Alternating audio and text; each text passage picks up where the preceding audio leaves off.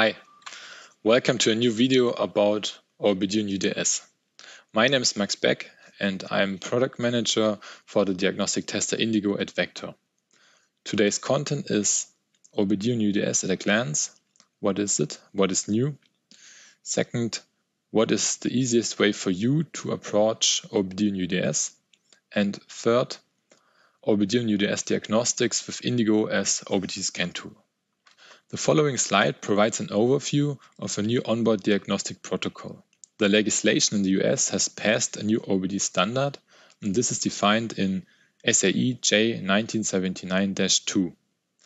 With OBDonUDS, as the name implies, OBD functionality is mapped from UDS to UDS protocol. And this makes OBDonUDS compared to OBD2 basically communication protocol independent, but still the CAN bus is used. There are several reasons for the switch. In addition to the pure mapping of OBD modes to UDS services, the onboard diagnostics has been expanded.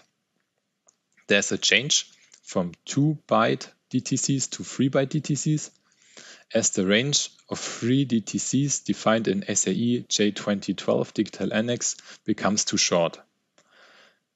Further, request of more qualified data is possible to determine if OBD systems are working correctly. And more UDS services are available to improve diagnostics and repair of a vehicle.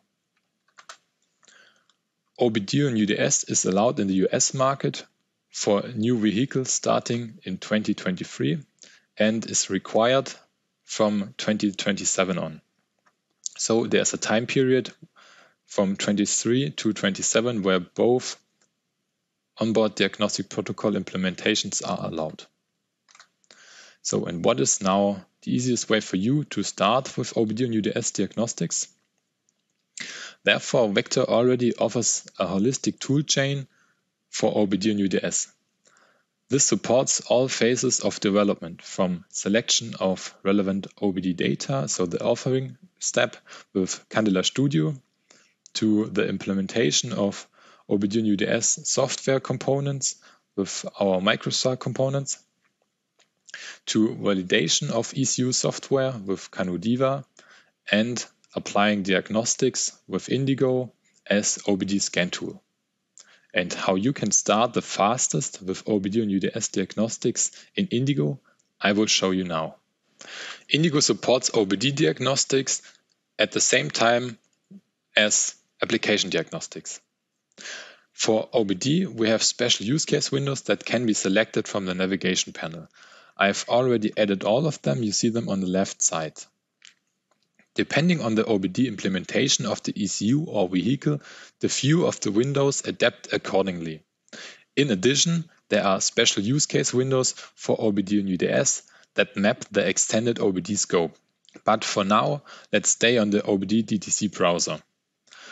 OBDonUDS defines 10 snapshot data for 5 DTCs per ECU. One snapshot is stored per DTC for the first occurrence and one for the latest occurrence. And to immediately see which DTC contains snapshot data, we added another column in Indigo. And if we click on such a row that has snapshot data, the data is spread out. And we see for the DTC, the snapshot data for the first occurrence and for the most recent occurrence or latest occurrence. Another use case window I want to show you is the OBD vehicle status window. Here we see an overview about the vehicle readiness. New with OBDonUDS is readiness PID F501, and also that we can read DTCs per readiness groups and see immediately which DTC is responsible why a monitor is reported as not completed. So if we look at our example, our Indigo ECU1 has the catalyst monitor reported as not completed. And if we look at the monitor, there is a DTC connected to this monitor. And we can also read out the status of this DTC. And in addition, OBDonUDS allows access via the DTC to the test results of the monitor. At a glance, we see the reason why the DTC is reported. So in our case, the test value is out of the allowed range, therefore the DTC is reported. And because of the DTC, the monitor is reported as not completed. So you see this window accelerates troubleshooting. In addition to the two OBDonUDS diagnostic windows shown, Indigo offers other convenient windows that you can start directly with the OBD diagnostics of your ECU or vehicle. Have you piqued your interest? Then try it yourself. Use the link in the description below to request your test installation. Thank you very much for watching and see you in the next video.